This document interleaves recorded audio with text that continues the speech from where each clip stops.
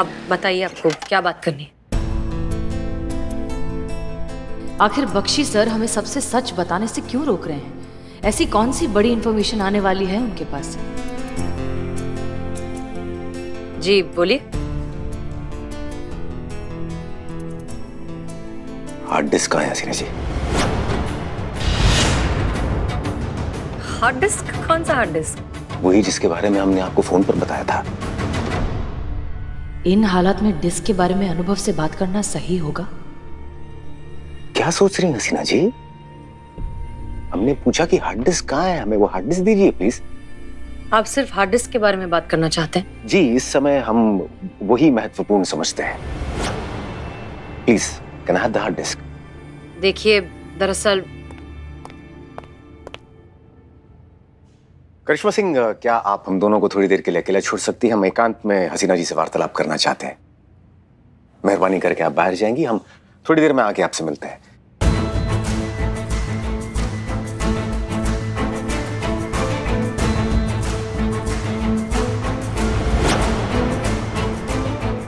शायद आपने ठीक से नहीं सुना करिश्मा सिंह।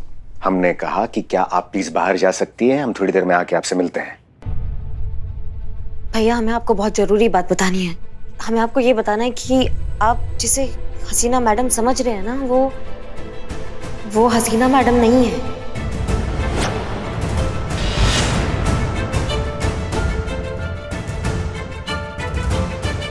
ये हसीना मलिक नहीं है, उनकी हमशक्ल है। हमारा सर भी ऐसे ही चकरा गया था जब हमें पता चला था कि ये हसीना मैडम नहीं है। हमने पहली बार इनको अपनी आंखों के सामने देखा, ऐसा लगा हूबहू हसीना मैडम। लेकिन फिर पता चला कि ये तो मुंबई में ही पली बड़ी है, वहीं पैदा हुई है और इनका खानदानी धंधा है वो वड़ा पाव का, और ये वहीं चलाती है। हमको वहीं मिली थी।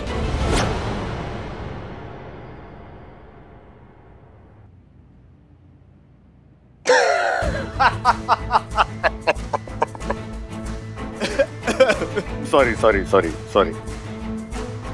तो आप कह रही हैं कि ये हसीना जी की हमशक्ल है? ओके, मान लेते हैं। तो अगर ये हसीना जी की हमशक्ल है तो हसीना जी कहाँ है? मैडम सर इस दुनिया में ही नहीं है। वो हम सबको छोड़ के जा चुकी है भैया।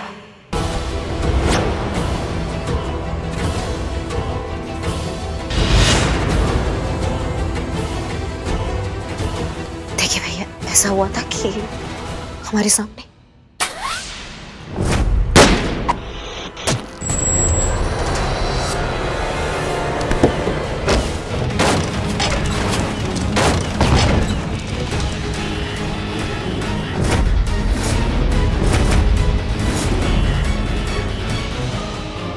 बोलते हो कि मैं तुम लोग के साथ ए हसीन दिलरुबा बन के लखनऊ तुमको आना है हमारे साथ।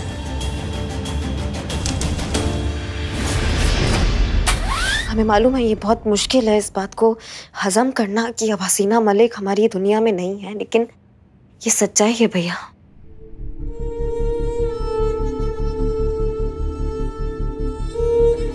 आज समझ में आया मौत से बदतर क्या होता है। जीते जी अपने ही मौत का दर्द अपनों के चेहरे पर देखना।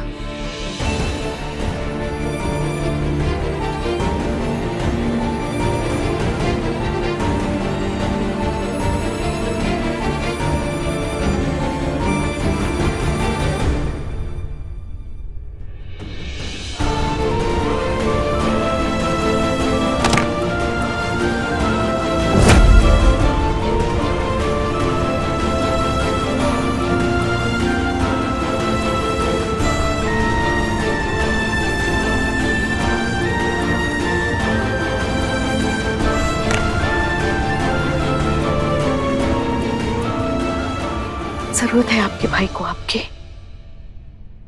चाहिए, संभालिए उन्हें। नहीं पुष्पा जी,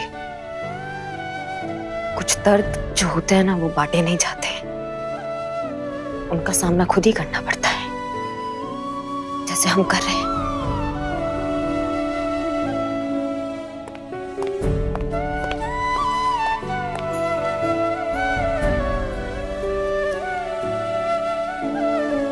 हमें माफ करना अनुभव, इस सब के जिम्मेदार हम हैं, फिर भी चाहकर भी आपको सच नहीं बता सकते। और आपको इस हाल में अकेला भी तो नहीं छोड़ सकते।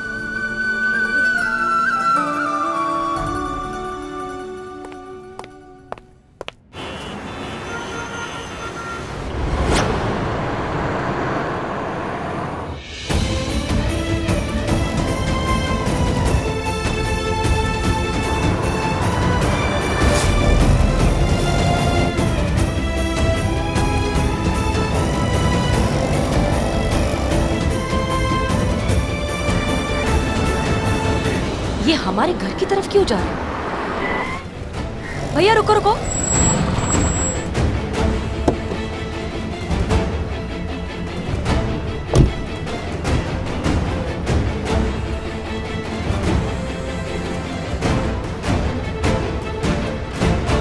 अंदर अंदर ले लीजिए। हाँ चलिए, बस बस बस बस यहीं पर।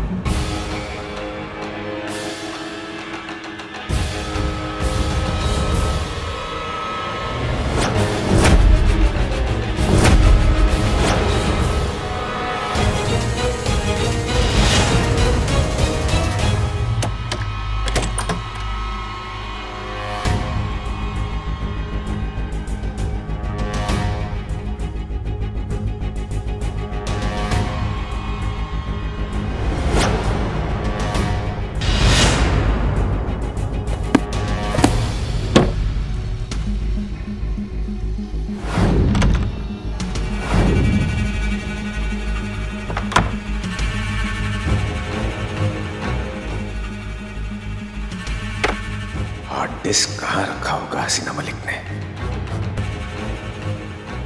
हमारी मौत की खबर जानने के बाद भी अनुभव डिस्क को लेकर इतने डेस्परेट क्यों हैं? क्यों इन्हें हर हालत में ये हार्ड डिस्क चाहिए? आखिर यहाँ चल क्या रहा है?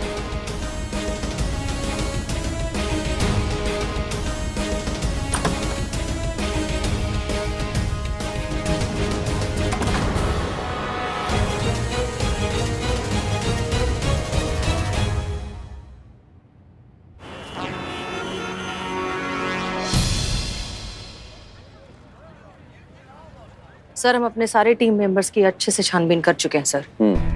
सबके सब इनोसेंट हैं, किसी का कहीं भी बाहर कोई कनेक्शन नहीं है। सब अपनी ड्यूटी और देश के लिए 100% डेडिकेटेड है सर। इसलिए हमें लगता है कि अब हमें उर्मी का नाटक बंद कर देना चाहिए और असलियत अपनी टीम को बता देनी चाहिए। सुना है अनुभव सिंह वापस आ गया? जी सर। तुमने उससे पूछा नहीं इतने दिन कहाँ था, क्या कर रहा था और फिर अचानक कैसे आ गया? नहीं पूछा सर, उनके लिए हम उर्मिला मात्रे हैं। हसीना मलिक होते तो शायद पूछ लेते, लेकिन ये सब आप क्यों पूछ रहे हैं? हसीना मलिक, याद है मैंने तुमसे कहा था कि इंटेलिजेंस को बहुत जल्दी एक बड़ी इंफॉर्मेशन मिलने वाली है। वो इंफॉर्मेशन मिल गई है। इंटेलिजेंस को पूरा शक है कि वो गद्दार जिसकी हमें इतने दिनों से तलाश है वो कोई और नहीं, अनुभव सिंह ही है।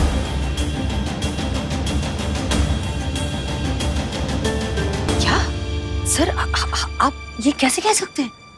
हमें भी शौक ही लगा था जब हमें पता चला कि अनुभव सिंह ही वो आदमी है जो हमारे डिपार्टमेंट में रहकर हमारी देश के दुश्मनी के लिए काम कर रहा है। ये देखिए बहुत अच्छा है।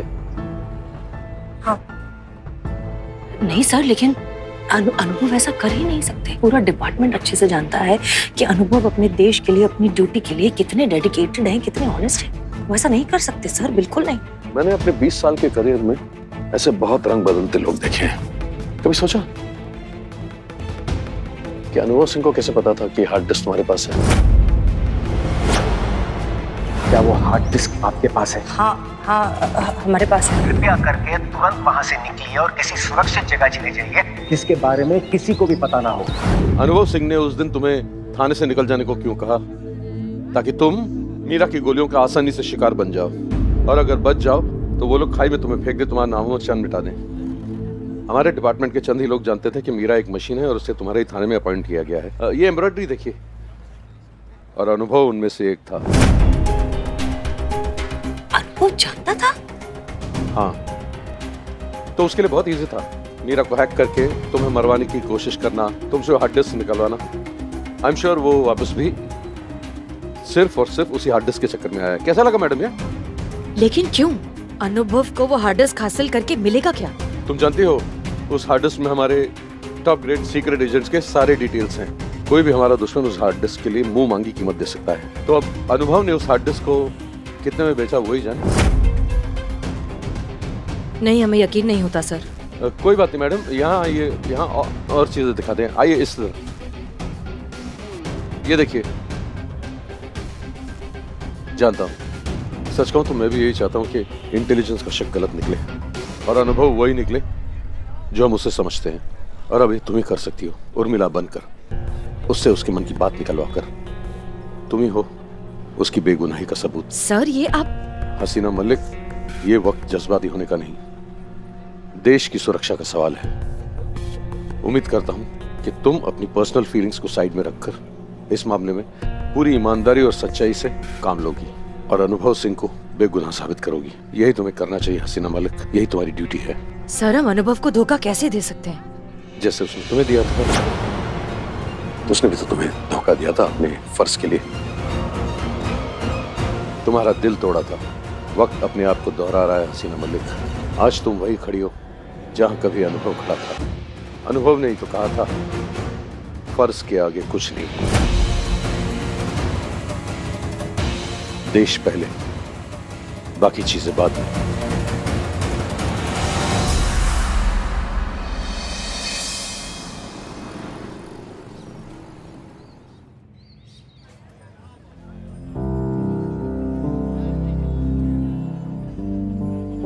क्या बख्शी सर सही है? अनुभव डिस्क के पीछे हैं और लौटे भी डिस्क के लिए ही है।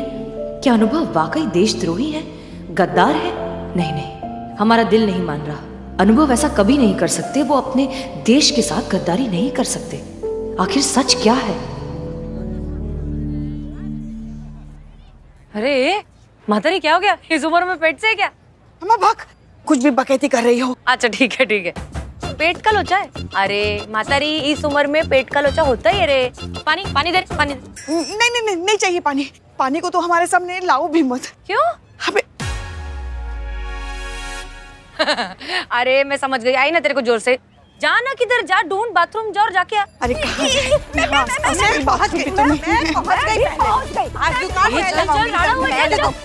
अरे ये मेरी जगह, मैंने बोला। थांबा थांबा। पुष्पा जी, जूस। रुको रुको, मतलब क्या झगड़ा चल रहा है यहाँ? अरे मैडम, ये चुड़ैल है ना, यही सब कर रही है। ये जगह मेरी है, हाँ, लेकिन जल्दी से आती है और फिर यहाँ अपनी दुकान लगाती है। तो मैं कहाँ धंधा करूँगी मैडम, बताइए आप। बड़ी आई मेरी जगह वाली। अरे तेरी अम्मा ने खरीद के दिए हैं। क्या रे, पुलिस खड़ी तुम लोग के सामने लड़ रहे हैं तुम लोग? देखो, ये तुम दोनों में से किसी की भी जगह नहीं है, ठीक है? अभी इसका फैसला करेगी हमारे थाने की सीनियर पुष्पेंद्र। पुष्पा जी ये बताएंगी कि कौन इधर आज धंधा करेगा। बाहर में जाए सब कुछ, हमें लेके चलिए, हमें लेके जाए, हमें बाथरूम जाना है कब से। अच्छा थाम थाम थाम थाम, मैं करती कुछ। किधर है? कौन? अरे इधर बाथरूम किधर है? अभी यहाँ से 1 किलोमीटर तक जाएंगे ना, तब तक कोई बाथरूम यहाँ है नहीं है। अरे पर ऐसा कैसा बाथरूम नहीं है? लेडीज मार्केट है, इधर बाथरूम तो होना चाहिए। अरे बनने वाला था, याद नहीं आपको?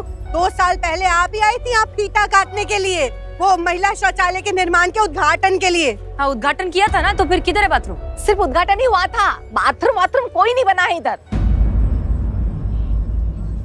अरे कोई हमारे बारे में भी तो सोचो। अच्छा ठीक है, हम कुछ करते। संतोष गाड़ी निकालो। गाड़ी तो मार्केट के बाहर है ना। क्यों संतु, क्यों? रुको, मैं गाड़ी लेकर आ रही हूँ पुष्पा जी। जल्दी आना। मैडम सर, अब हमसे कंट्रोल नहीं हो रहा है। अरे फिक्र न करो, मतलब फिक्र मत करो, हम है ना, हम कुछ करते हैं, हम लेकर जाएंगे तुमको किधर। तो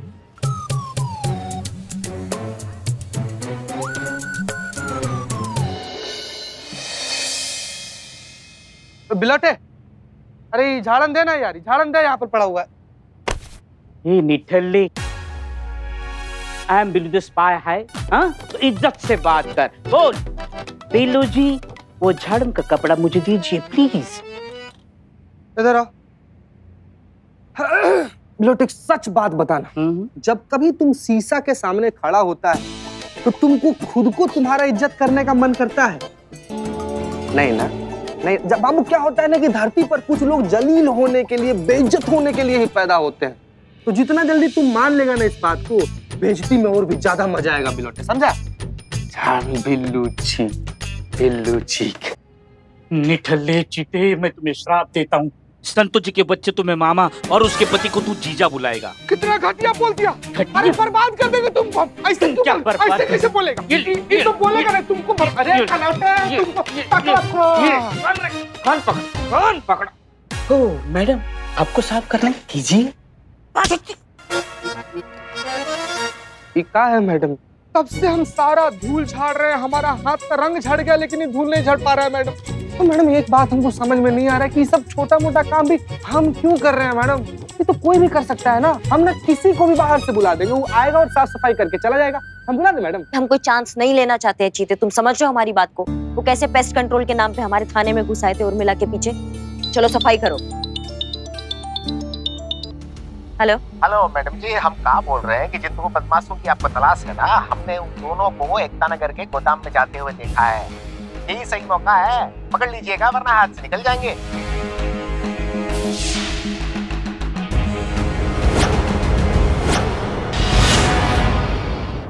चीते बिल्लू, एक बहुत इंपॉर्टेंट लीड मिला है हमको। तुम लोग हमारा बात सुनो।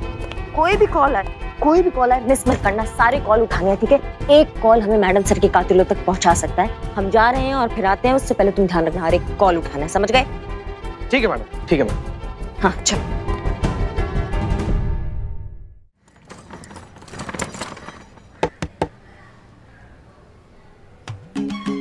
बहुत भारी रे तू, थोड़ा वजन कम कर। अरे कोई है? क्या हुआ? थोड़ा अर्जेंट है, बाथरूम जाने का है, लेडीज। हम ऐसे क्यों बात कर रहे हैं? अरे अंदर मेरा बच्चा सो रहा है ना। ओ अच्छा, अभी जाने दो इनको। सा पुष्पा जी, कोई मिला? मैं जीप लेकर आ गई। तो क्या हम जीप में करें? अरे पूछो तो सही, बाथरूम जा सकते हैं? जाए? हाँ, लेकिन बिना आवाज के जाना। हंगामा करके कौन जाता है? चलो उतारो हमें, उतारो। एक मिनट रुको। 100 रुपए। 100 रुपए? किस बात का? अंदर जाने के। अरे सोने का शौचालय क्या अंबानी आके दरवाजा खोलेगा? ये हमारा पर्सनल सार्वजनिक शौचालय है। यहाँ 1 किलोमीटर की दूरी पर एक भी बाथरूम नहीं है। मार्केट की सारी औरतें इसीलिए यहाँ पर आती हैं। यही रेट है। मंजूर है तो बोलो, नहीं तो मंजूर है। दे दो ना 100 रुपए। अच्छा ठीक है, देती है। अच्छा रुको, अब क्या? पैसे ये ले, पकड़, अभी जाने दे। हाँ चलिए।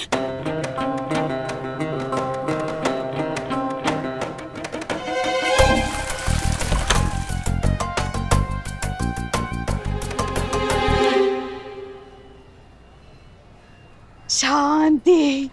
जी हाँ। हाँ जी, क्या? मैं शांति हूँ ना, बदली? ओह नहीं, वो हमें शांति मिली, बहुत सुकून मिला, वो हम ऐसे आ रहे थे। चलिए चलते हैं। हाँ। एक मिनट मैडम, आपका बहुत बहुत धन्यवाद। मैंने आपको पहचान लिया। आप वही है ना हसीना मैडम? आपने कुछ साल पहले महिला शौचालय की नींव रखी थी, उद्घाटन किया था, पर आज तक कोई शौचालय नहीं बनाया आपने। आपकी वजह से तो मेरा ये बाथरूम चल रहा है। अरे पति से ज्यादा कमाकर तो ये बाथरूम दे रहा है। भगवान आपका भला करे। अरे आप भी कितना जोर से बात कर रहे, देखो आपका बच्चा उठ गया। हाँ, आप लोग फिर आइएगा, सेवा का मौका दीजिएगा, ठीक है? नमस्ते। कैसी औरत है ये? हमने तो कान पकड़ लिया आज कि दोबारा ड्यूटी पर इतना पानी नहीं पिएंगे। और चाय भी। हाँ, चाय वाली। कभी कान पकड़ती है, कभी पेट पकड़ती है। चलो वापस थाने भी तो जाना है। शौचालय गया कहाँ?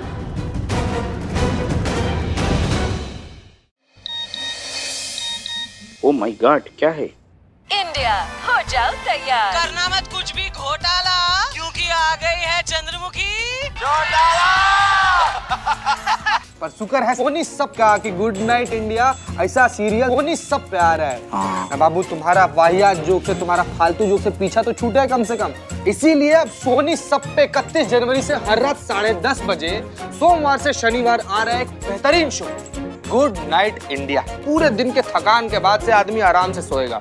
ना ऐसा जरूरी थोड़ी है कि आदमी के दिन का शुरुआत ही हंसते खिलखिलाते होना चाहिए, सबके दिन का अंत भी तो हंसते खिलखिलाते होना चाहिए ना। अब तो हमारा नाइट ही गुड होने वाला है बिलटे। जय हिंद सर। जय हिंद जय हिंद। सर इसे बहुत दिन बाद आप महिला पुलिस थाना में आए हैं सर, आपका स्वागत है सर। बहुत बहुत धन्यवाद चितेश्वर प्रसाद चतुर्वेदी जी।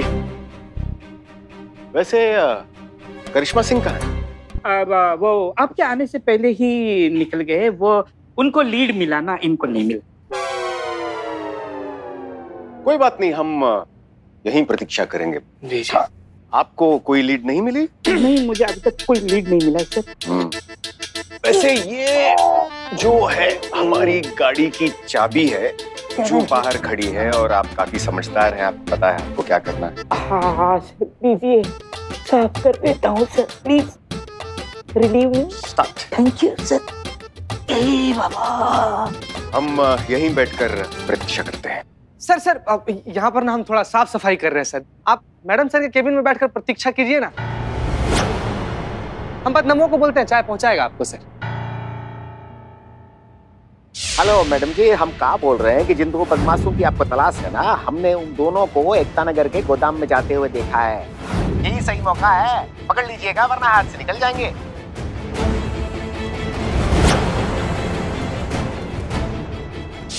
हमें माफ करिएगा करिश्मा सिंह, हमें आपको गुमराह करना पड़ा। हार्ड डिस्क हसीना मलिक के कैबिन में होगा, अब हम उसे हासिल कर लेंगे। For more updates, subscribe to our channel, click the show links and enjoy watching the videos.